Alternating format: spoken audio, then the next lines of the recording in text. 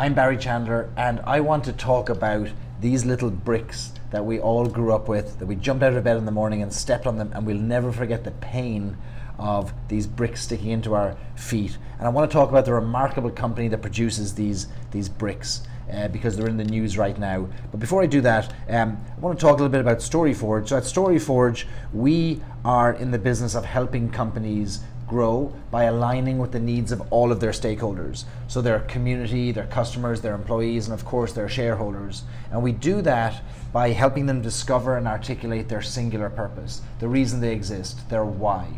And we take this why and we help align the rest of the organization with their why.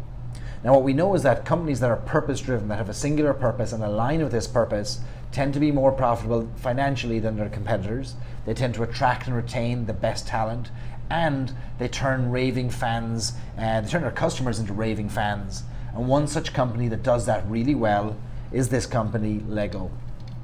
So Lego is a company that's been around for about 65 years. They're family owned still to this day, and they're in the news for a remarkable reason. They want you to stop buying their toys. Why? Because they can't keep up with demand. Such is the demand for Lego right now that they just can't keep up with their production. The production can't meet the needs. Now, why is this a remarkable story, a company that can't meet the needs of supply? Well, to truly understand why that is such an amazing story, we have to look back to about 2004. And in 2004, Lego was near bankruptcy. They were losing about $300 million a year.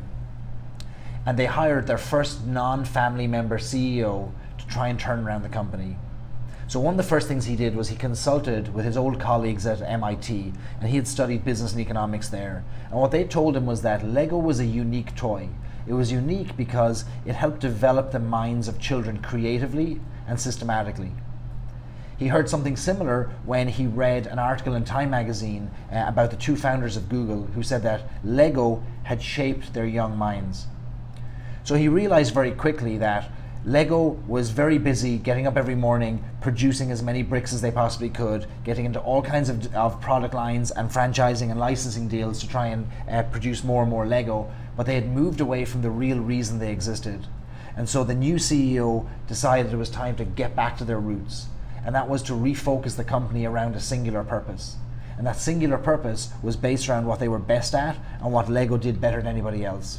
And so they renewed their purpose and they reinvigorated their purpose to be to inspire and develop the builders of tomorrow, a remarkable purpose. And if you go to the website, you'll see they expand on that by saying that our ultimate purpose is to inspire and develop children to think creatively, reason systematically, and release their potential to shape their own future, experiencing the endless human possibility.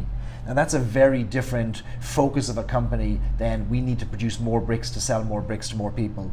And so with this renewed and reinvigorated purpose, he set about reorganizing the entire company so that every aspect of the business, all the product lines, the markets that they were in, aligned with this core purpose. And that changed everything. What was remarkable was that over the 10 years following this reinvigoration, so from 2004 to 2014, the company changed dramatically. And in 2014, Lego was pronounced to be the most powerful brand in the world. And today, in 2016, is the most valuable and most profitable toy maker in the world. And this is an amazing turnaround. This Lego, this toy company now has more cultural relevance than ever. They had a blockbuster movie recently. They had a song at the Oscars, and many millions of more children get to experience the joy of Lego and get to develop their minds systematically and creatively. So what Lego found was that by moving away from being in the business of producing more things and instead focusing on the outcome, they changed their entire business. So how could your business benefit from examining what your singular purpose is? What is the reason your company exists? Would you be in all the markets that you're in? Would you be in all the product lines that you're in if you aligned everything with this singular purpose? So we know that companies that pursue the singular purpose tend to be more profitable and more often than they're not. And they create such clarity that decisions can be made at various levels of the organization that move the company closer to this purpose. So pursue purpose over profit, and profit will follow naturally as you meet the needs of all stakeholders.